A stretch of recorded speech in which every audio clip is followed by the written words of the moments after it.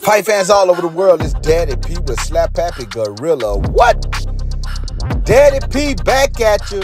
Y'all already know Ryan Garcia, Tank Davis. Hey man, I just watched the fight again. Y'all know they re-aired it on Showtime because it was a Showtime event. So I watched the fight again. It was very intriguing. But just watching, Ryan Garcia has fallen to 23-1, 19 KOs. Now, I'd like to say thank you to all the subscribers. All of you all who have subscribed to the channel. Hey, I appreciate all of your subscriptions. Hey, I will not disappoint you. All of you that have not subscribed, please go ahead and subscribe to the channel. Hit that bell icon so you can be notified every time content comes available. Now listen, you can win $100 if you're a subscriber. Listen, we are doing the segment, I'm introducing it, called Get This Money. You know, it's not gambling, you're not betting, you're not putting up money, but you can win money, hey, by saying who you believe go win this fight, by watching the fight that's coming up on May the 20th between Devin Haney and Vasyl Lomachenko. So hey, you have to be a subscriber to win. Go ahead and subscribe to the channel. But right now we go get into this video. Ryan Garcia, 23-1, 19 KOs. He lost to Tank Davis. Hey, I take my hat off to the young man. He dared to be great. You know, he fought one of his peers. He did what it took to make the fight happen. He had to go through some weight clauses, all of that, man. He even had to basically go against his own promotion company that didn't really believe in him, that you know, told him he wasn't ready, you know. But he fought for and lobbied for this fight. And he got in the ring with Tank Davis, one of the best to ever do it, and he lost. Now, how he lost, you know, via body shot, vicious body shot from Tank. Some people, you know, they saying he could have probably got up to beat the count and continued on, you know, and with this particular fraternity that he belongs to, called boxers, these type of fighters, boxers, you know, they frown upon quitting in the ring. So it came into question, you know, whether he could have recovered or not. You know, who knows? That's between him and God or whatever. But Ryan Garcia, in the 7th round, took a knee from a vicious body shot and did not beat the count. That was the fight.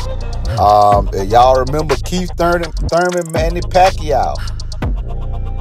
Keith Thurman got caught with a flush shot, solar plex, body shot, excruciating. He spit out his mouthpiece and all. That was in the 10th round of that fight with Keith Thurman and Manny Pacquiao. Go back and watch that fight to see what happened. And Keith Thurman, you know, he kept pushing, you know. He did dance around the ring, and, you know, so that he didn't have to really engage much after that until that round was over, but he kept going, you know. Also, he caught a devastating body shot from Collazo, but Keith Thurman went on to win the fight against Collazo, but he lost that fight to Manny Pacquiao via split decision. Also, another, you know, just looking at some different types of injuries that boxers sometimes quit from. Orbital bone fracture. Billy Joe Saunders, you know, he quit on the stool basically against Canelo Alvarez, you know, from that orbital bone, you know, getting fractured right there in the ring. Canelo Alvarez was putting it on him, you know, but he quit. And he talked a lot of trash, you know, before he fought Canelo. He used to talk trash about other boxers quitting. But the man quit on the stool. Also, Kell Brook versus Triple G. Y'all remember Kell Brook? He got one eye fractured from Triple G, and the other eye he got fractured from Errol Spence. Both those fights he went down to a knee and did not come back to beat the count. He quit, you know. But there are fighters that have, you know, continued on even through excruciating pain. Y'all seen the same guy, Errol Spence, man. He busted Yordenis Ugas up. I'm talking about, man, if you see that guy eye, man, look, a lot of these guys' face ain't look nothing like this guy. Now, the doctor told the ref to stop the fight, but Yordenis Ugas was pleading.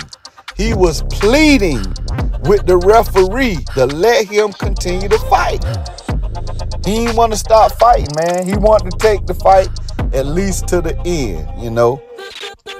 That's a guy who didn't quit, you know. He wanted to keep going, but he couldn't keep going because the doctors saw fit for him to stop the fight, you know, for the ref to stop the fight. So, I mean, I'm going to tell you, Gotti versus Ward,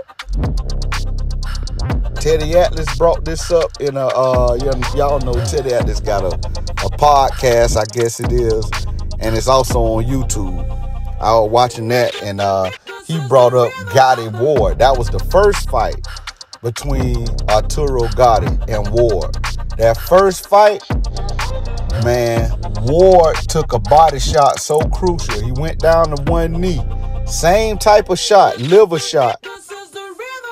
He went down to one knee, but he did get up and continue to fight. He beat the count for the referee. He got up and he finished the fight. But it is what it is. The young man, hey, he fought through the excruciating pain. And because, I guess, you know, hey, his heart was in somewhere. His mindset was in a different place. You know what I'm saying? So he came back and finished the fight. But also, Teddy Atlas brought up something, man, that was very inspiring, even to me, you know. And he kind of was talking about Tyson Fury and Deontay Wilder first fight, you know. When Tyson Fury got knocked down that last time, you know, everybody thought he was out for the count, but he rose up, man. And I'm going to tell you, where would Tyson Fury be today if he did not get off that mat in that first fight? You know, and Tyson Fury came back from a lot, man. Tyson Fury, you know, he was a champion before, you know.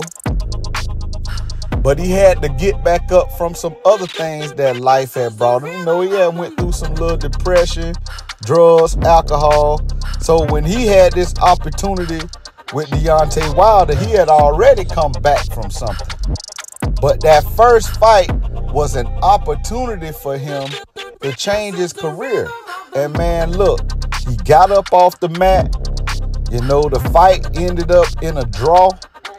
And it afforded him another opportunity to face Deontay Wilder. And look at him now, you know. And he's made a lot of money in the sport.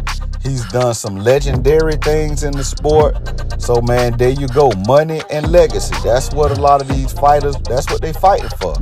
Yeah, they fighting for money and also legacy. So, I mean, just a little lesson in getting back up, man. Just get back up and face. You don't know what could happen if you just get up, you know. And that could be for somebody in life right now. I hope, you know, this could be something inspiring for somebody that they might be going through something in their life, man. You can get up and you don't know what could happen. Sometimes you think you in a place that you can't come back from, but a lot of times, man, it's an opportunity for you to show yourself what you made of.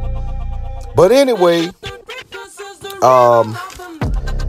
just a little, you know, a little quick, I don't know, I hope it's inspirational for somebody, but just a look at Ryan Garcia's fight, man. And I think that even from this loss, Ryan Garcia can get back up, man. He's still a star. And even though Oscar De La Hoya did not come to the post-fight press conference, he did say some stuff that made some sense. I saw a Fight Night interview, and it was the night of the fight. You could tell he was, you know how, a lot of the stars and the people that have to do with the production, promotion, and all that, they be running around. A lot of people asking them for interviews, especially somebody the caliber of Oscar De La Hoya. So one of the Fight Hype representatives that called him and was asking him some questions, and he was saying how, yeah, man, Ryan Garcia can come back from this. He's still a star. You know what I'm saying? So, I mean, yeah, Tank Davis gonna go on and do some big things because of this fight and the success of it. But Ryan Garcia still has some options, and he's still a star. So, being that he's with Oscar De La Hoya, Golden Boy Promotion, he is in the hands of somebody that can steer him in that right direction. I don't know what type of changes he's going to want to make. It's clear that he needs to make some changes, because whatever's happening in his camp is not going to help him reach different levels in the sport, he will plateau right where he at, and that's it. But if he wants to go up levels in the sport, he's going to have to make some changes, and it probably is going to have to start with a trainer. Joe Goosen made some very alarming statements building up to this fight. A lot of people, I ain't the first one to talk about it. I'm not going to claim it. A lot of platforms, YouTube platforms even, was talking about and highlighted the fact that Joe Goosen was saying things like, oh, you don't really train Ryan Garcia, you partner with him and all of this. Man, that guy needs somebody to listen to, He needs somebody to help him get real discipline, You can't just go willy-nilly off what you feel and what you want to do in the ring, man. That's not how it works in the sport of boxing. So I think that, he's going to really take a real hard look at what's going on in his camp, and he's probably going to make some changes, and that would really be wise, considering that 140 pounds, that's where he's basically campaigning. So you got some wolves up there, man. I'm going to just say what it is. You have 4 different champions at 140. Y'all know Josh Taylor was the undisputed champion, but now you have 4 different champions. And Josh Taylor is one of them. Also Regis Prograis, Matthias, and Puello. So you got some wolves in that division. Now, just to kind of, I don't know everything about boxing, but I'm a fan of the sport, and I learn as I go. And the thing that I've learned, is that whatever sanctioning body you're ranked in, or that you have entered into, and you have a ranking in that system, you have an opportunity to move up in that ranking to fight for a championship. And the rank and the sanctioning body that Ryan Garcia is ranked in at 140 is WBC and the IBF. He's ranked in both of those with both of those sanctioning bodies. So he has the opportunity to fight within those systems to eventually challenge for the title. So, and I already told y'all already know who the champions are. I already named them. But in the WBC, he is ranked number 8, where Regis Prograis is the champion. He has some options there. He's also ranked number 11 in the IBF, and that's where Matthias is the champion. You got more, you got some wolves in that ranking right there, though. And that's why I think they have Ryan Garcia at number 11. But number 8, he's ranked number 8 with the WBC. And there he might have some options, because he needs a fight that's going to build his confidence and also a fight to show the public that, hey, I'm still here. So just a few names in that WBC ranking that will probably be some potential fights for Ryan Garcia. Number 9, Jose Pedraza. So Jose Pedraza is ranked number 9 in the 140-pound WBC ranking system. And Sergey Lipinets. Sergey Lipinets is ranked number 5 with the WBC. And also Steve Spark. Steve Spark is ranked number 10, but in that number 10 ranking, so now you saying these are guys that are in the top 10, and a couple of them have names like Jose Pedraza. He's a good name to have on the resume. Sergey Lipinets, he's a known guy that you could have on your resume, and he's still in the top 10. A lot of people don't know a lot about Steve Spark, but Steve Spark, that would be a good fight for him, but I think Steve Spark fight in May, so I don't know how that will work out, but that would probably that's next month, so that would probably still work out, give Ryan Garcia an opportunity. If Steve Spark win his fight, he might want to kind of try to move in that direction to see if they can make something happen, after Ryan Garcia, see where he is mentally and where he is, as far as training, and getting ready for it, to make come up with a good game plan to fight whatever fighter he comes back to fight. So, and I think a big part of what Ryan Garcia needs to go through is mental reconstruction. The fight game is mental. This is a mental game. It's mental and spiritual. It's not just physical. So yeah, you got a left hook. Yeah, you fast and all of this, man. But still, mentally, you have to go to a different place. You know what I'm saying? In order to go to the next level in the sport. And this is what I'm saying for Ryan Garcia. But anyway, I was just kind of going over some things, man. My hat is off to Ryan Garcia. Hey, man, look, whatever happened, whether he quit, whether he could have got up and beat the count or not, whatever the case may be, the young man still has options in the sport of boxing. He still is a star, and he can reconstruct his career and still go far and even probably level up, But it's up to him. It's up to the changes he's willing to make, the sacrifices that he's willing to make, and whatever team, like if he stay with Golden Boy, Oscar De La Hoya, I'm sure can do some things for his career. He knows what to do.